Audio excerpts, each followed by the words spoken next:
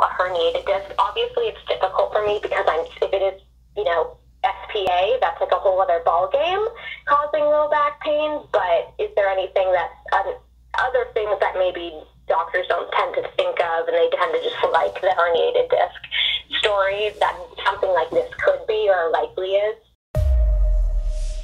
Yeah, so it's a really, really good question. So when I work with patients in similar situations to you, where someone has back pain, they get an MRI, there's a disc bulge, sometimes they'll say, oh yeah, this is causing your pain, or sometimes they'll say, well, no, it's really minor, so it shouldn't be causing your pain. The big things that I see that get missed are the cluneal nerves. So the superior cluneal nerve and the middle cluneal nerve are two nerves that are in the low back that are not the same nerves that like form your sciatic nerve. These are actually what are called peripheral cutaneous nerves. So the nerves that are out towards the skin that are how we actually perceive sensations on the skin. And so they can obviously transmit these signals that our brain associates with pain.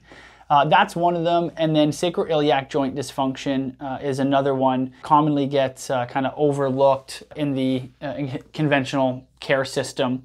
And actually what's interesting is both of those can actually refer pain down the leg.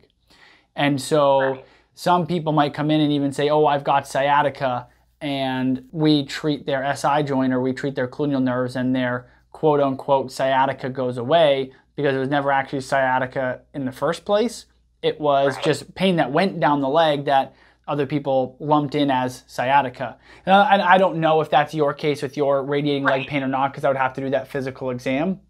But your story is a very common story that I hear in the patients I work with, which is, hey, I was diagnosed with this, this is my pain, it's not getting better with the treatments. Based on those diagnoses, what else is there? Usually the things that come up most commonly are the cluneal nerves and the sacroiliac joint.